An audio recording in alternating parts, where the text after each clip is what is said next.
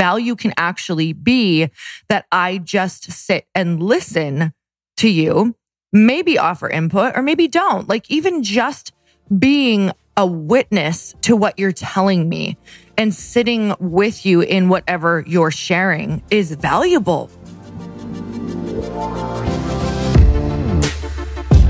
Welcome, everybody. This is For the Love of Money, where we are making you unapologetic about your pursuit of success by sharing the tools, tips, and stories of those who have already made it. My name is Chris Harder, and each week I will bring you incredible guests in order to prove that when good people make good money, they do great things. Hey everyone, before we get started, I have some really exciting news for you. Our famous Fast Foundations Mastermind for all entry-level and early-stage entrepreneurs is now open for enrollment once again. Now, I can promise you that this is hands down the best early stages and entry-level mastermind that is out there. I promise. And for about half the price of everyone else's. But I don't want you to take my word for it. Listen to some of these past members' experiences. My name is Jessica Heedy Gandolfi. Fast Foundations gave me the tools, the clarity, and the confidence I needed to take my business to the next level, doubling my income in the first 2 weeks back in practice. Hi, my name is Monica Linda, and Fast Foundations not only changed my mindset, my bank account, but also it was a game changer in the people that I connected with. But the power, the true power, was in all of the relationships built and the collective knowledge of the other mastermind participants.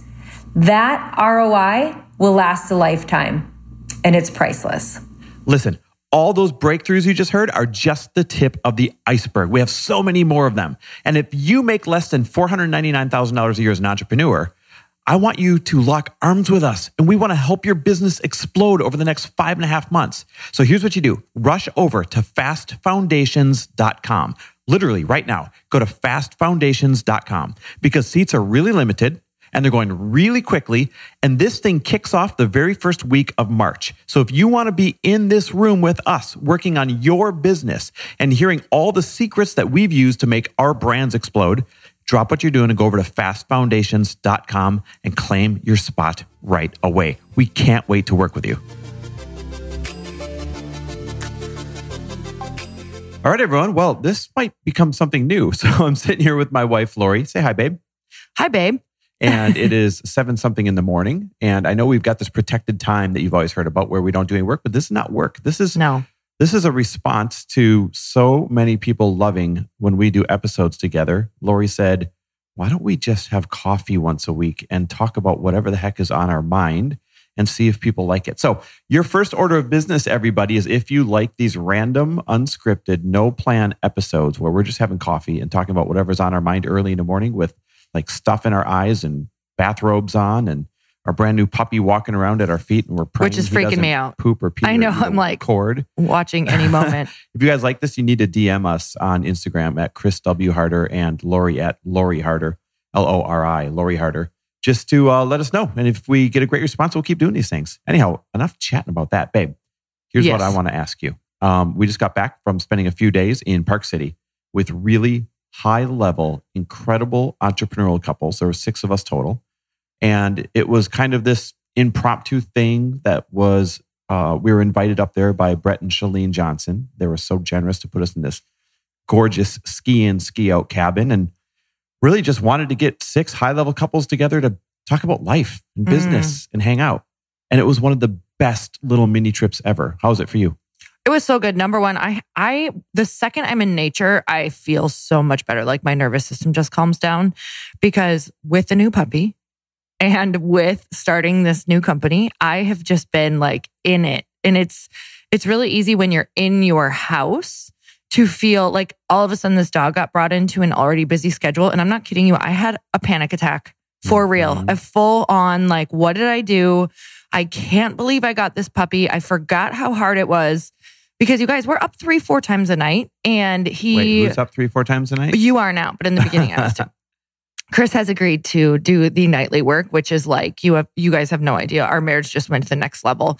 That he agreed to do that. I was like, are you kidding me? That's all it took? That's all it took. Waking up 3 times? No, that's all it took. If you don't know, for me, it's all about sleep. If I get less than like 8 hours, I am a bear. Truth is no fun. A bear. So he's really doing it for his own safety, his own personal safety. But with that said, I was anxious, like really anxious. Like, what did I do to us? What did I do to our team? This dog is barking. How are we going to concentrate? How are we going to focus? He's around my feet right now. He's licking my toes. For real right now. And I got out, and your parents were nice enough to say they would watch him for 2 days. They have a dog who's like 1.5 right now. So they just did puppy duty not too long ago. So they're very familiar. So they volunteered, which was freaking amazing. Thank you guys. I love you. And we went for 2 days out in nature with some epic human beings. And I felt awesome. The second I got out in nature, it's like my nervous system just calmed right down. Yeah. So for me, it was a reminder that we have to have these force-placed breaks, especially for any hard chargers out there. So Lori and I were such driven people, we're such hard chargers that we'll put our heads down and just go after the mission nonstop and never look up unless we have some force-placed trip or force-placed break or force-placed fun in there for ourselves. And that's exactly what this was. It was somebody shaking us by the shoulders to say, get your butt up here to Park City, come hang out with all of us. And it came at the perfect time for me because I call this busy season for me. Busy season for me is January 1st all the way through about the end of the first week of March. And it's because in that time, we are doing all the interviews for the Elite Level Mastermind to make sure we get the right people in there. Then I'm doing all of the strategy calls for them, which are 90 minutes a piece times 30 businesses. Then we open up our Fast Foundations, which is our entry-level mastermind. That's the one that we're enrolling right now. And on top of that, we have 4 other businesses that we're running all the time, or I should say 3 other. That's the 4th one. And so it's truly my busy season. Like my schedule is nuts. And I have a tendency to work so dang hard, almost to the point where I get resentful and a bit crabby, yet I don't do anything about it until someone forces me to go take a few day breather. And that's what this was. So listen, if this hits a chord with anybody out there where you realize that you need something like this too, go find those people. Go find that tribe. Go find those things that you can either buy into, like a mastermind, or form yourself by inviting people up there. Because if you don't force place human interaction, if you're just always working in your business and not on your business, then you're not going to be happy. And in the long run, you're not going to be successful. Sorry, the dog is chewing the rug right now. I know, I see that.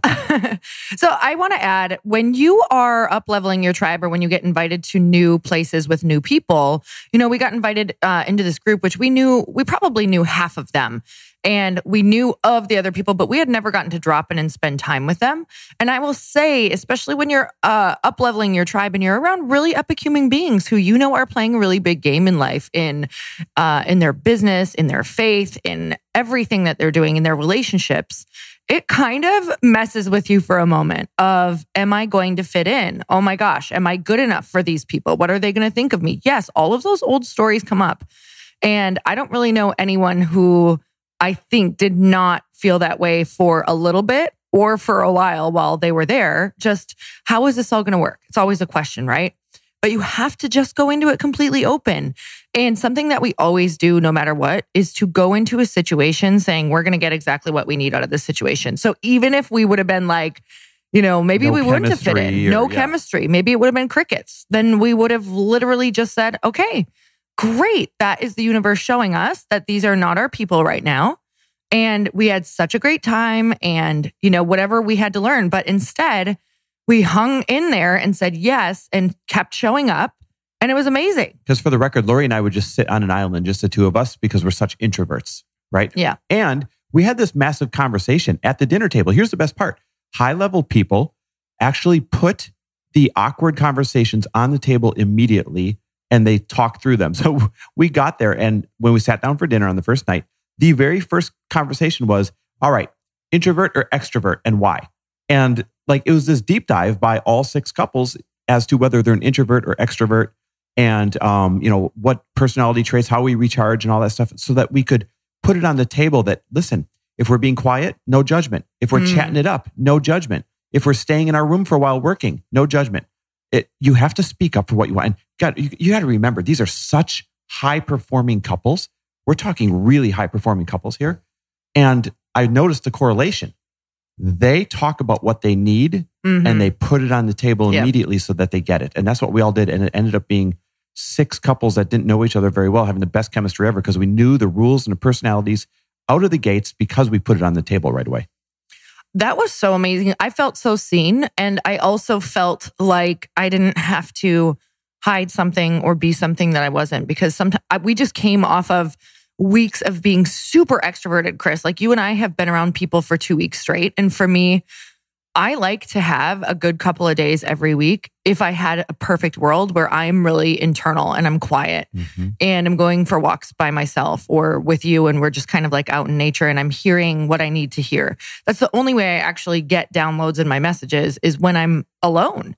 And don't get me wrong, great conversations. I have huge breakthroughs, but I have to be internal. Please don't eat that. Bananas. Bananas is our dog's name. And he's eating the chair. So I have to be internal to get the things, some of the answers that I need. Like I have to get quiet. So being able to say that at the supper table, like being able to say that at the dinner table to everybody was really amazing because I didn't have to push myself to be something that I wasn't. Now, don't get me wrong. It wasn't like I was quiet the whole trip, but I did not feel the need to fill empty space if there was empty space. Like in the mornings when I had my coffee and everyone was talking, I just kind of more enjoyed listening to everybody talk instead of feeling like in order for me to be valuable, I had to offer some sort of crazy valuable insight. And let me tell you, that will test how you feel about yourself because I'm still getting over the story from my past of in order to feel valuable, I have to be offering value all of the time. And that is exhausting. And when you start hanging out with people who are at a higher level than you, it feels more challenging to offer value. But value is completely shifted in my head now. Like value can actually be that I just sit and listen to you, maybe offer input or maybe don't. Like even just being a witness to what you're telling me and sitting with you in whatever you're sharing is valuable. You don't have to constantly be adding value, especially when you start getting in these big rooms of people. You might want to just sit back and be an observer. And that's valuable as well. That is, you know what that is? That's an exercise in making sure your ego is not speaking for you. And because people show up in rooms with really highly successful people and they say, I need to be seen. I need to sound important. I need to make sure that I make a point so that they think I'm smart. That's how we're built as humans. So the power to sit back and be quiet and absorb instead of feeling like you have to have input is actually a really powerful thing. You know, I had one more takeaway too. So here's one thing I noticed about really high performance humans. Again, 6 couples up there, each one of them individually, not even as a couple, but that would be 12 people that are super highly successful, high performance humans in multiple areas of their life. And we were all going snowboarding. This was a ski in, ski out, amazing, literally a 12,000 square foot log cabin in Park City. How awesome is that, right? But here's my takeaway. Not everybody in the group was a great snowboarder. For some people, it was like their second time. And a lot of people in that situation, they're going to be like, oh, I don't want to hold up the group, or I'm just going to stay back, or I don't want to look dumb, or I don't want to fall in front of people. But instead, knowing that the whole spectrum of snowboarders are there. So from like really ridiculously good, snowboarded all their life, like Lori and like Brett, all the way down to me, somewhere in the middle. I'm only a few years in snowboarding, and all the way down to a couple other people there where this was maybe their second time out. We're talking the whole range was there. And here's what I noticed about high performance humans. They're willing to say yes and give it a shot anyways. So the couple of newbies on the hill, they did their best to bomb down the hills. And it's not like we went on the greens or something. We're on blues and blacks. They did their best to bomb down the hill, even if they had to kind of snowplow their way down, which I had to do down some of those hills as well, and not care what they looked like, not care what I looked like. Remember, I'm in the middle of the spectrum there. And not care that somebody else is that much better than them or they're going to look stupid. They just did it anyways because they knew that by getting out there and taking the reps, they're going to get better. And if they stayed back because they're afraid of looking dumb or holding the group back, then they would never get better. I was just going to say the end result was everybody got exponentially better at snowboarding, including me. I remember you looking at me at the end of one of the runs, being like, babe, I have never seen you snowboard like that. That was as fast as I could possibly go. And remember, Lori's been snowboarding her entire life. She's really, really good. And it was probably my personal best snowboarding trip from a skills standpoint, all because when there's high performance people around you, you're forced to keep up more and you're forced to do something you wouldn't normally do. And the end result is better output than you would do on your own. You're going to raise to that level. There's a quote that says, if you want to run fast, you need to run with a faster runner. So you need to run with somebody who is better than you. And you told me that on the hill. You were like, you know what? Because I will wait for him. You know what I mean? I worry about him when he snowboards because I want to always make sure he's having a good experience. But that doesn't make somebody better. That's what I learned, is it doesn't make somebody better. It actually holds him back. So he told me when he snowboards with people who are better than him and who don't wait for him, he's actually forced to rise to the occasion to keep up. And that is what is going to make you better. You guys, go with people who you're forced to rise to the occasion because maybe they won't wait for you, right? Maybe you're going to be forced to run faster, snowboard better, build your business with more thought, build your business bigger. You're going to be stretched. Well, the puppy's biting you. And the puppy's starting to cry and he's trying to jump out of your lap. You guys, he's only 9 weeks old. If you've ever had a 9-week-old giant puppy, you know like how much work they are. So I think that's a sign that we put a bow on this thing. Oh, that's We've reached it. the end of Banana his says span. We're done. My coffee is actually empty. So I think this coffee talk or coffee chat or whatever we might end up calling it is perfectly timed. What do you think, babe? Yep, I think this is bananas. This shit is bananas. Bananas. This shit. That's really why we named it bananas. Let's be honest. It is. So we could say it while we pick up his poop. All right, guys. I hope that you got some value from this. If you like this, again, let us know in the DMs. It's how we judge whether we keep doing this over our morning coffee or not. You reach out to Lori on Instagram at LORIHARDER at Lori Harder. And I'm at Chris W. Harder. Can't wait to hear if you liked it.